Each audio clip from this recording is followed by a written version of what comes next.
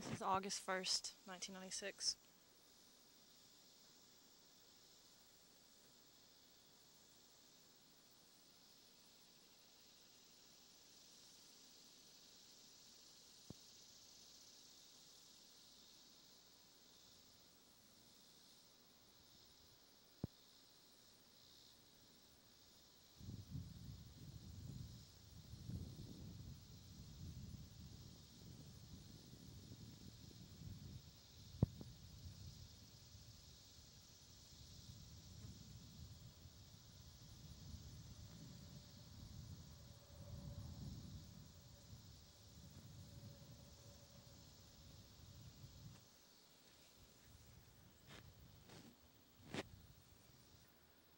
This is bed number 2.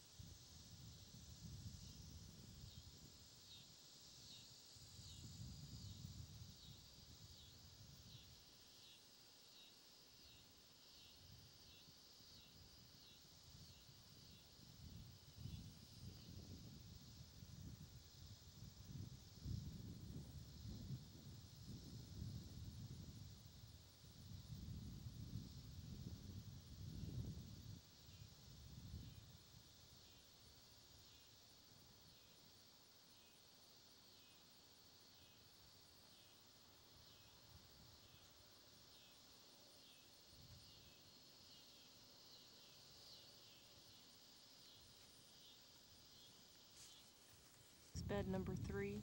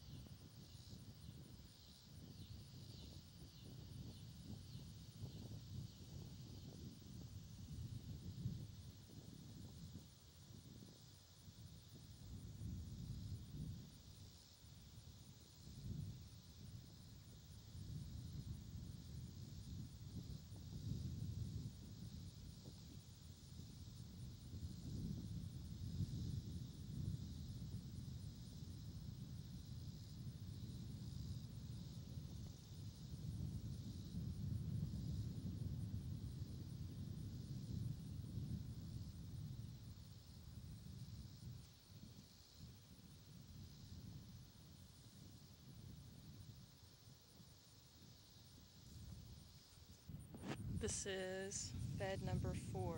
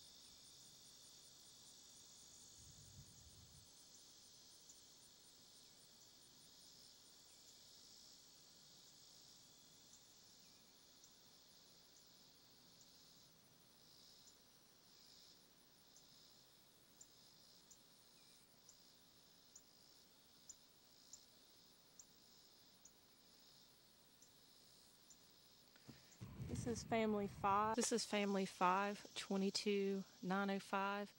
And I'm going to use this family as an example to show how much the seedlings have grown in just 1 month.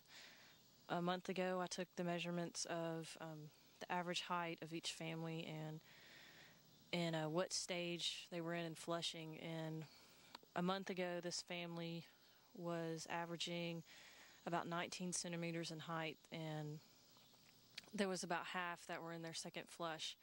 And now I would say they're averaging probably around 32 or 35 centimeters in height.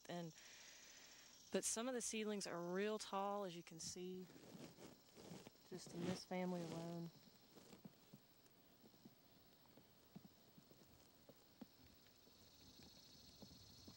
And I would say that all of them have completed their second flush, and most of them are well into their third flush by now. Let me show you how tall they are.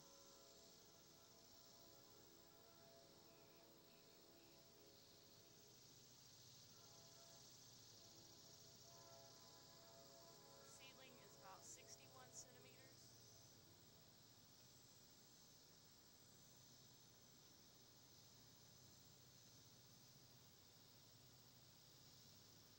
That one's about 53, so they've grown a lot in just the past month.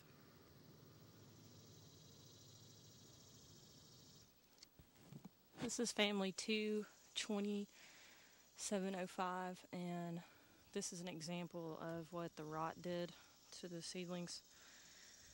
I would say about a fourth of this bed was affected, of this family was affected by the rot, and this is a much wetter soil here than where we just were, which was down towards the beginning of the bed. And you can see how far away we are from the beginning of the bed.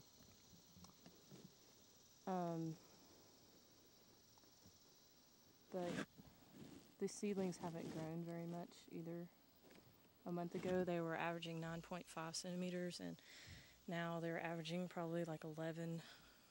So they really haven't been growing very much. And it looks like all the seedlings in this area, like right in this little area, were affected by the rot, and they don't seem to be growing as well. Like if we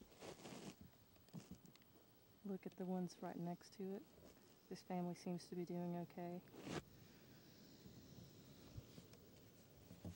But this family right behind it is probably about the same level as that one is. So it's not doing too well either. Now I've moved down the bed, towards the end of the bed, probably about 100 feet, and it looks to me like the seedlings are still being affected by the rot a little bit. And this family has been pretty hit by it and hasn't grown much in the past month.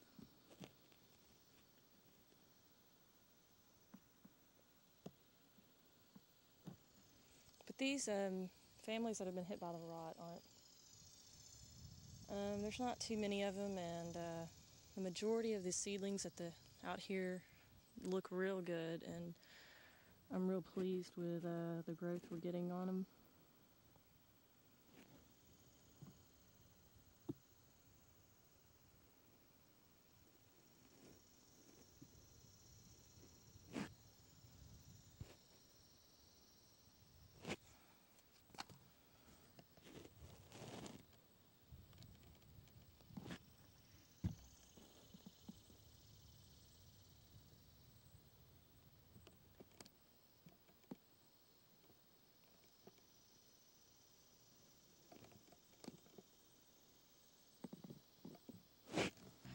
And now at the end of the bed, and I'm pretty much on the rise, and the seedlings up here look real good in pretty much all the families.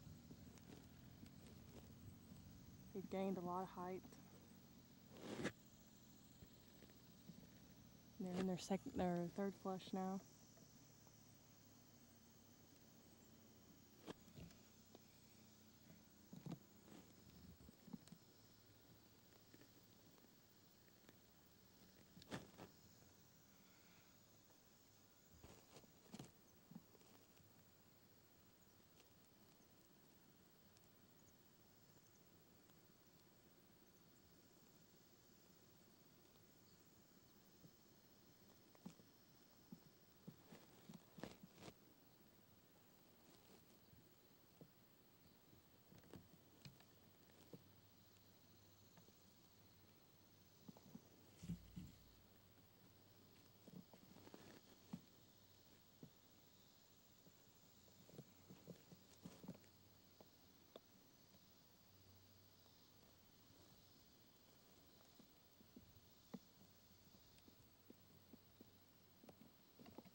Now tomorrow I'm going to come out here again and take an estimate of the average heights of each family and the flush that they're in.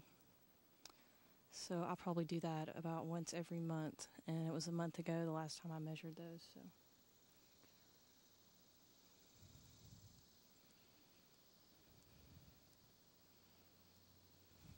the cherry barks,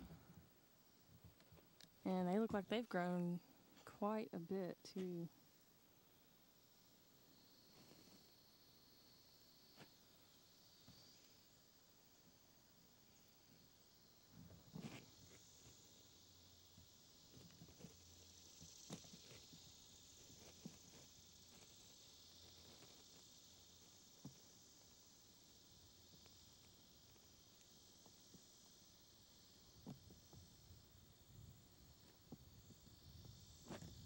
First bed of the Northern Reds from the opposite end, from which I first videoed.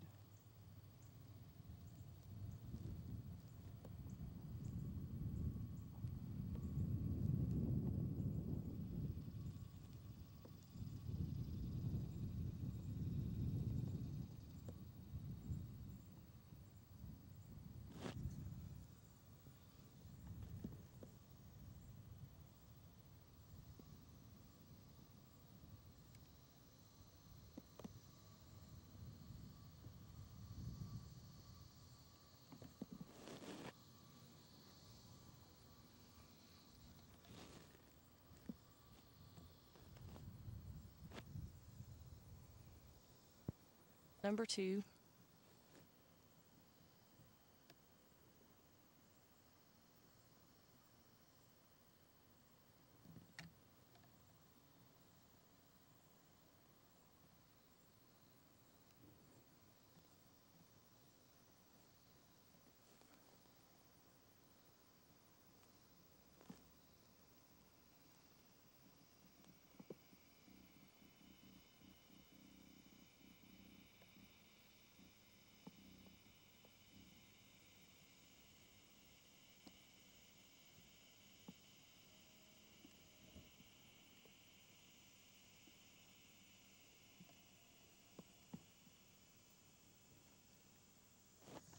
Three.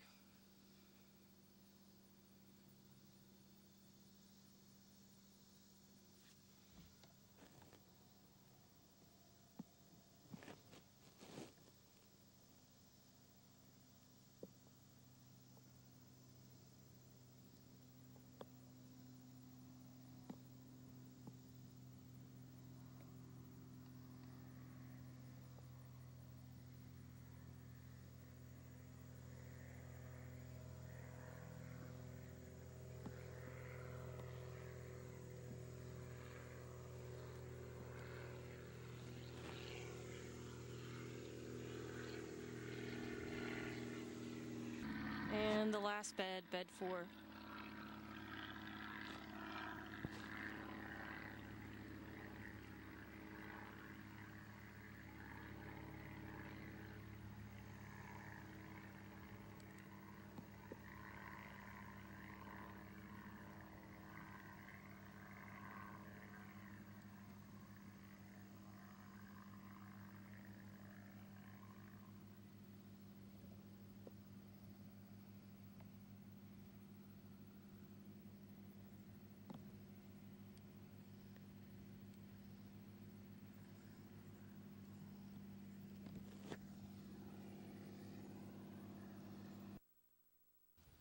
Here's the loblolly pines that you asked me to check out for you.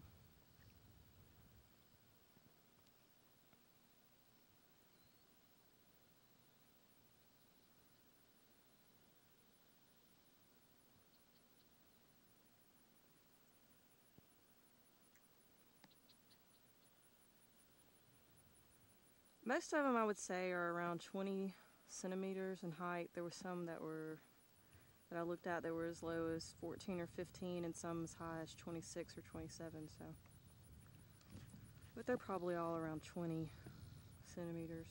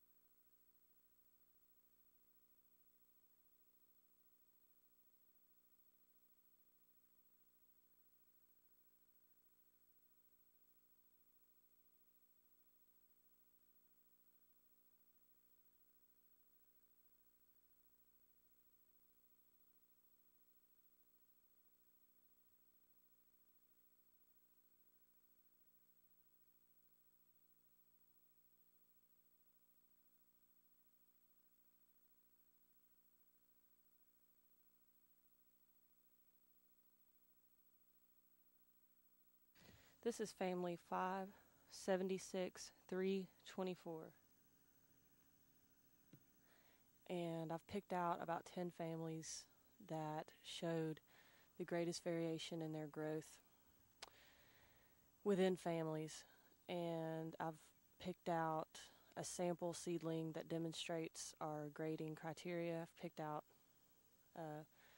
one seedling from each family that shows a normal size seedling, an abnormal size seedling, a stunted seedling, and a diseased seedling. And then I've taken the heights of this sample seedling and flagged them, and we're going to watch the growth of this until we lift the seedlings. And in this particular family, as you can see, there's some bare places.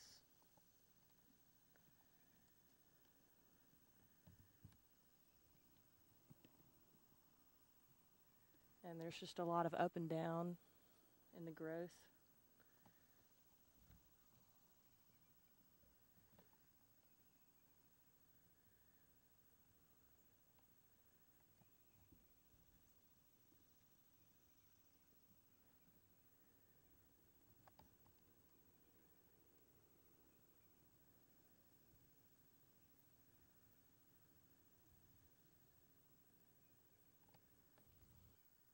And here's one of the seedlings in the 576 family that I believe is an abnormal seedling. It's in its first flush.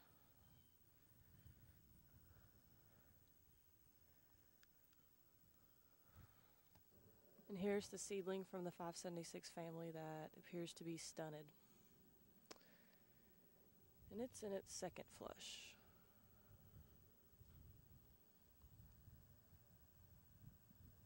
Here's the normal seedling of 576. And it's in its third flush. And as you can see, it's a good probably 10 inches taller than the stunted seedling. And about a good 2 feet taller than the abnormal seedling.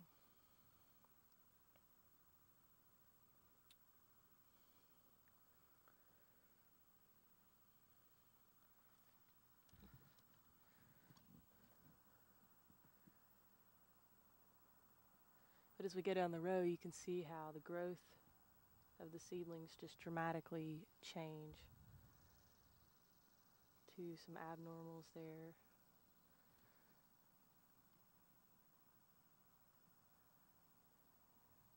And there's some spots where the seedlings have died or didn't germinate.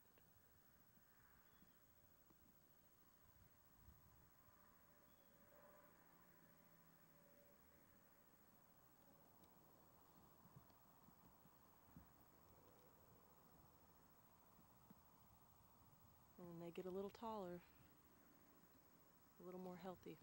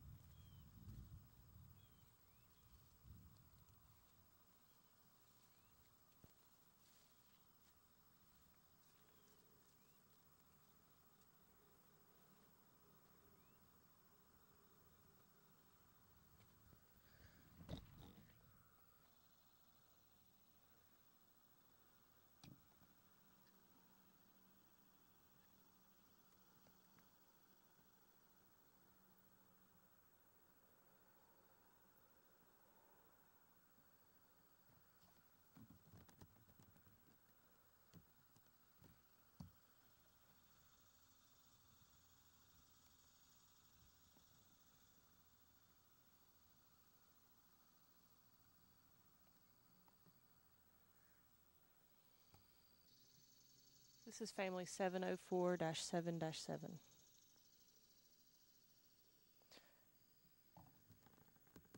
And as you can see, the seedlings at the beginning of the family here are pretty normal.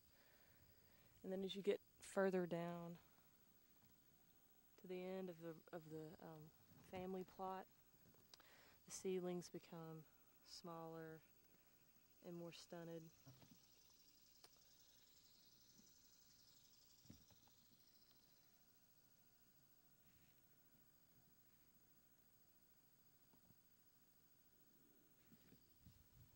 And these seedlings right here are normal. And we're going to watch the growth of these to see if they stay that way.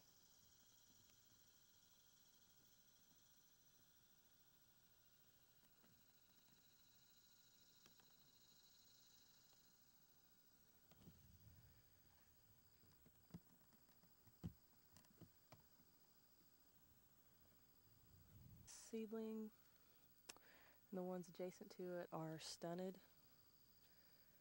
They're in their second flush, and they're about 6 inches shorter than the normal seedling.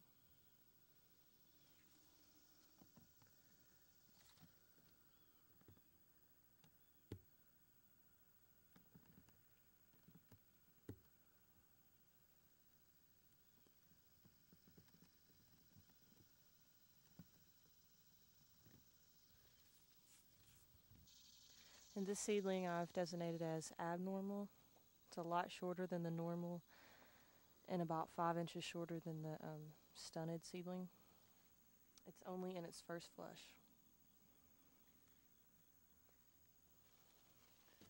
And the ones adjacent to it on the same row are also abnormal.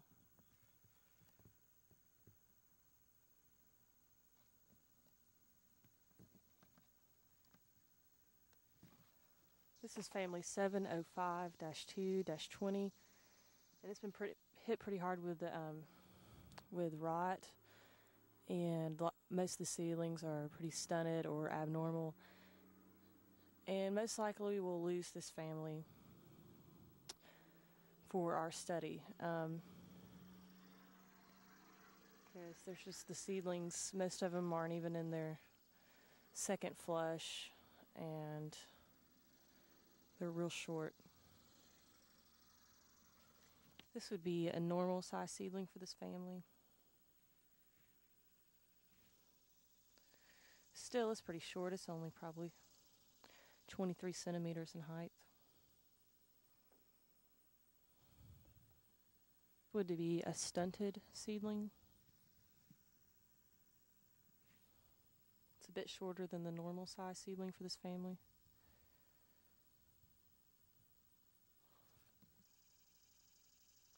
And this would be an abnormal size seedling.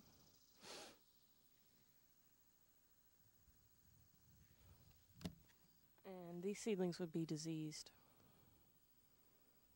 Their leaves are browning and they're curling.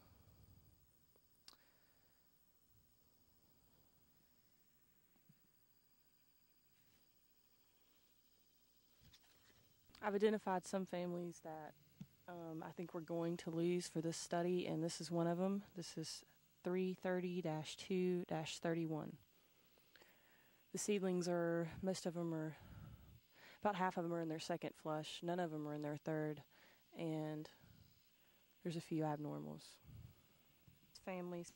This is family 6431-2-31. And we're going to lose this family, I'm sure. It's got a lot of rot in it.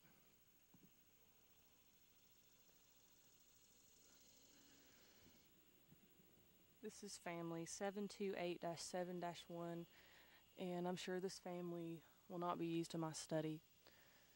A lot of the seedlings have died, and a lot of them didn't germinate. Most of them are only in their first flush. They have a lot of rot. This is 705-2-20.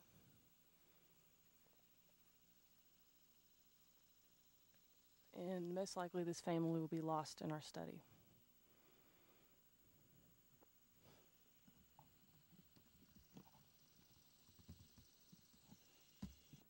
This is family 889-7-15, and we will probably lose this family in the study.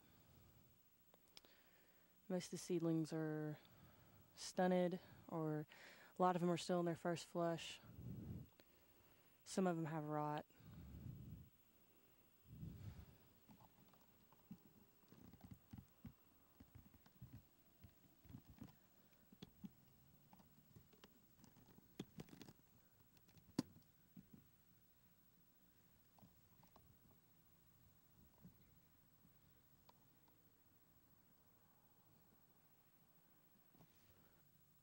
This is 705-3-2, and we will probably lose this family in the study. Most of the seedlings are stunted. A lot of them are in their first flush. A lot of them are abnormal. Some of them have rot.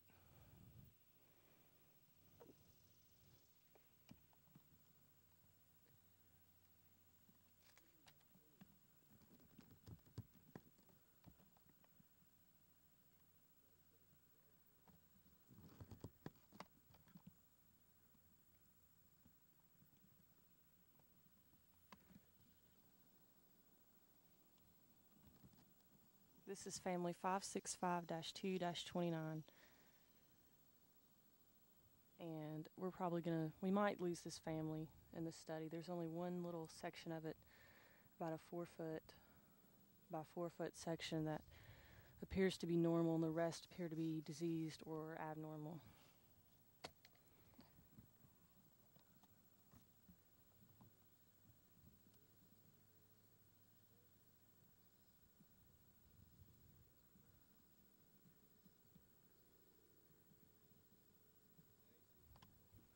Yeah. Family 200-2-7, and this family will probably not be used in this study.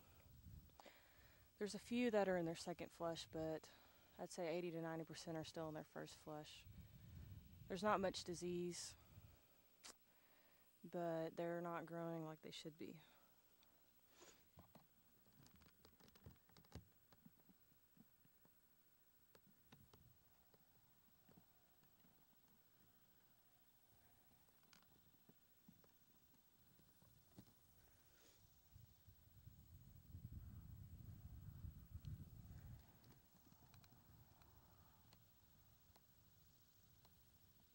Family 540-3-35, and this family might or might not be lost in the study. It's hard to tell. Some of them are in their third flush. Most of them are in their second flush, and there's a few in the first flush. But it's just the height growth is so small on this family. I'm not sure if this is going to be used in the study or not. So we're going to watch the growth of these families that are maybes and see how they end up.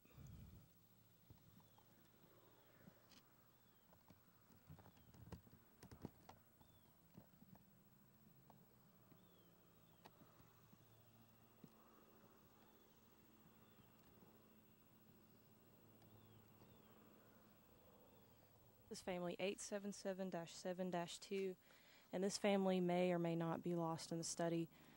It's such a small family, and over half the seedlings look like they're stunted or abnormal. And the normal-looking seedlings for this family don't appear to be exhibiting very good growth characteristics. They're still kind of short.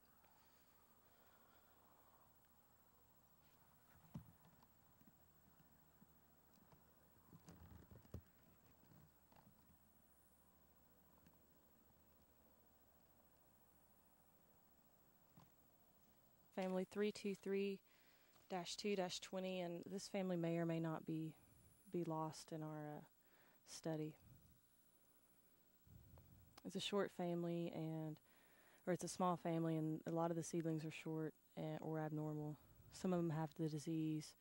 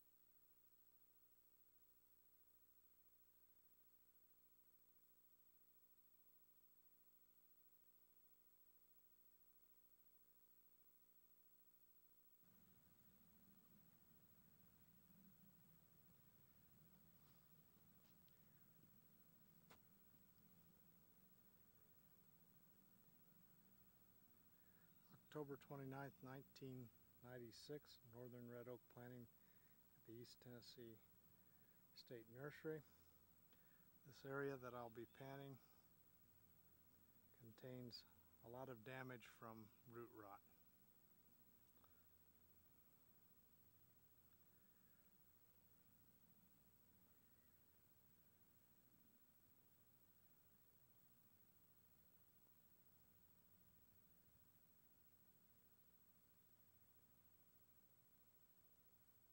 Most of these families were not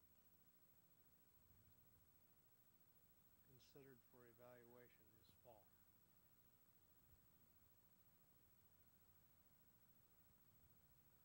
Area that has a lot of root rot in it. Unfortunately, a lot of these seedlings were intended for the Cherokee National Forest.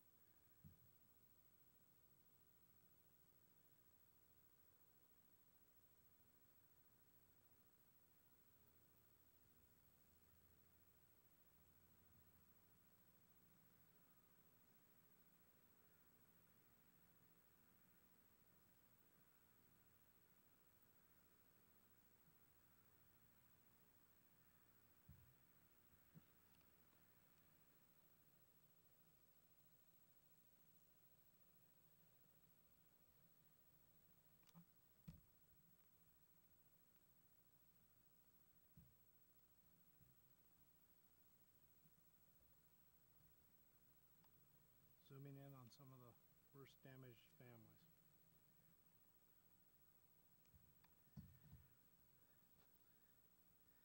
This characteristic browning on the leaves allowed us to detect pockets of trees that have been damaged in some of the families that were in higher areas.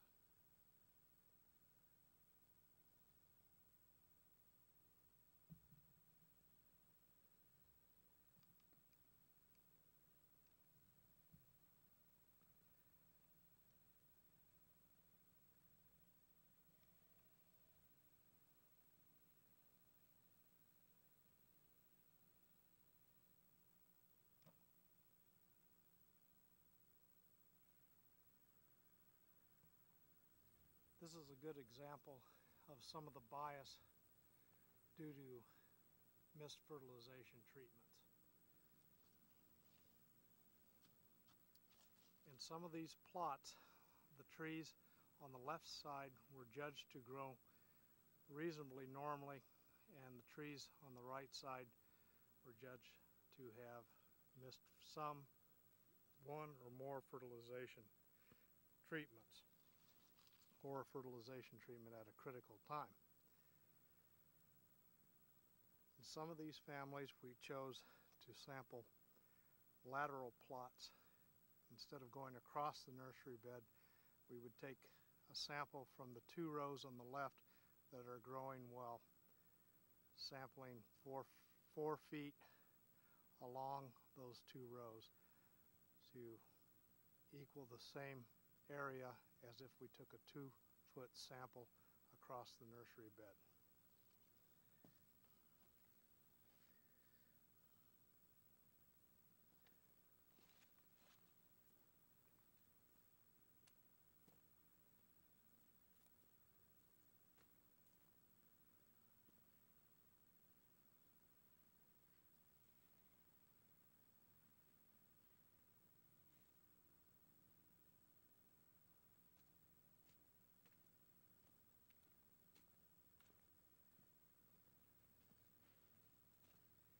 In some families, the fertilization and disease problems were both present, and so we chose our sample points around these areas. Probably had a fertilization bias plus a little disease pocket.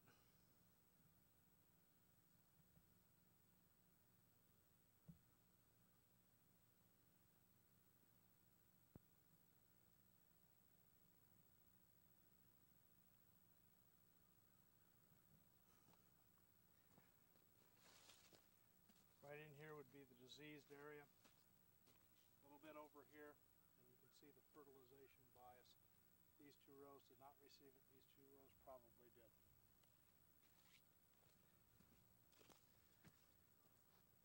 In this family, looks like that the fertilizers came on and off, or as I'm pausing in this location, might have been a little bit of disease.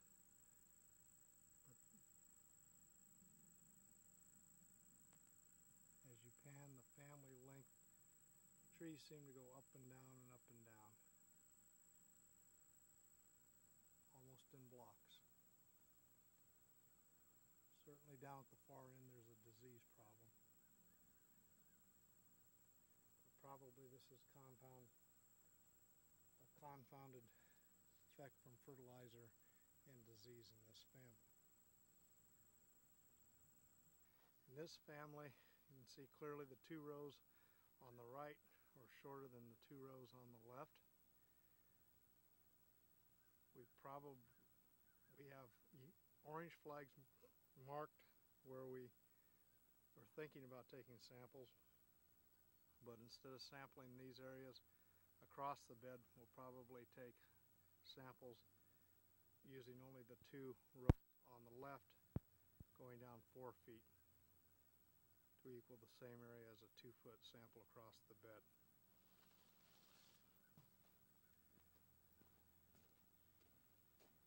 Sample flag, under using Cormanic system, we would sample foot on either side of the flag and all the trees in here. Obviously these trees have bias in them, so what we're proposing is to sample this way. However, that bias extends over into these seedlings, and we probably have a little bit of a disease pocket here, and so I would propose to take a lateral sample more down in through this area here. Seems to be more representative of the different size classes of the trees.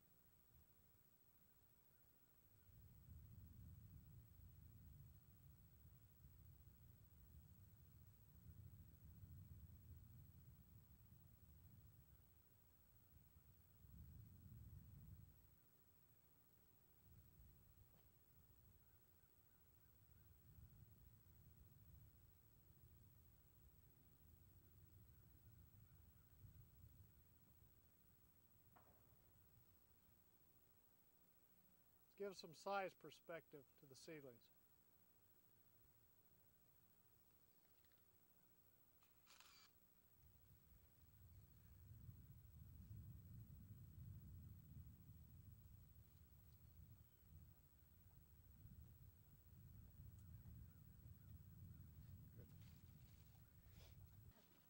This family represents a pretty uniform growth, and so we won't really have a problem picking out the sample points here. There's a sample point right here, and there's a sample point right here, and there's really no growth variation or disease in this family.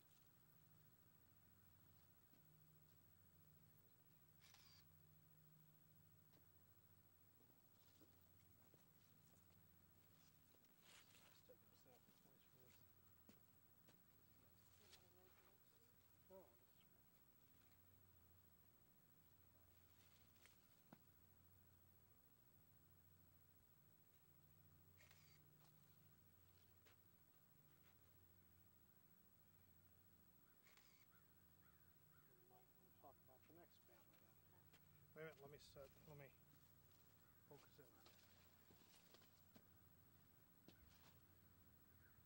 Okay. Can I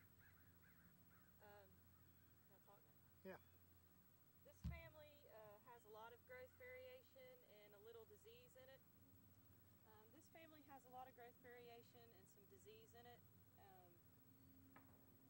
real sample point you could get out of this family would probably be right here, where the growth is fairly uniform. This area over here is pretty diseased, so you wouldn't want to sample in this area. And you can see it has a lot of growth variation where it has the crowning effect, where the seedlings are a little higher in the middle and lower on the outer rows. So you can probably only get really one good sample point out of this family. This might be questionable because we do have a little fertilization bias, I think, here. So I can't remember what we did on this family. We probably didn't sample. We probably didn't sample this. All right. I also I need to video some of my leaf sample points. Okay. Okay. So we can. All right. In order to determine. Don't move toward the camera.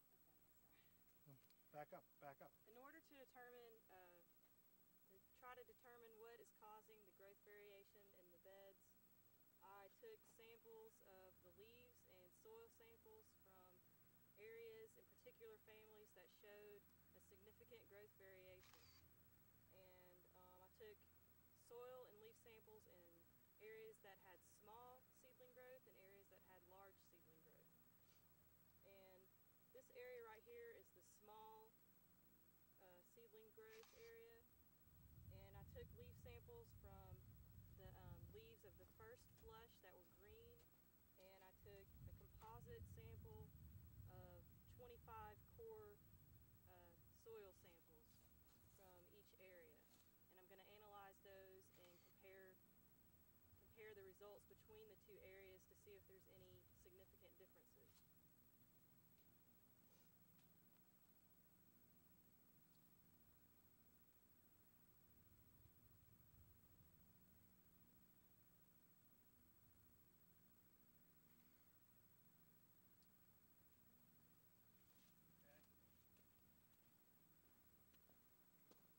Let's get a close-up of the. Okay. We're not supposed to be cursing. Yeah, that's right.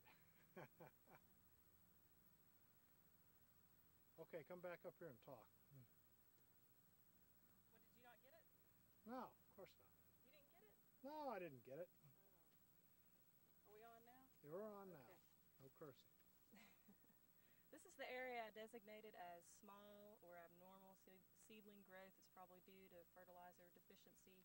And it extends from where these two white flags are down 4 feet to these two white flags. It encompasses an 8 square foot area.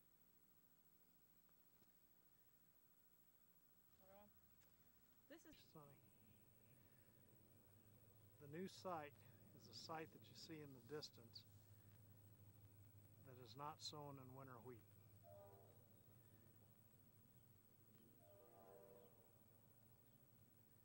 You can see irrigation lines have been run out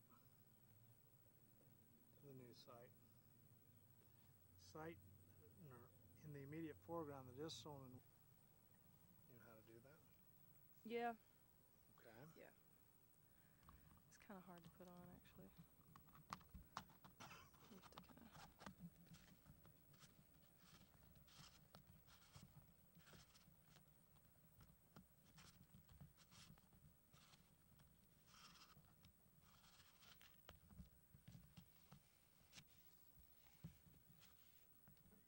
There we go.